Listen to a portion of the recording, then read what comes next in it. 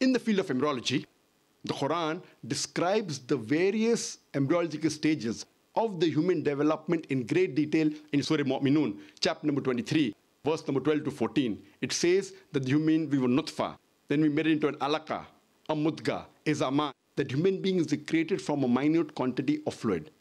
Then it made it into alaka, that is a leech-like substance. Then made it into a chewed-like lump. Then made it into bones. Then clothed the bones with flesh.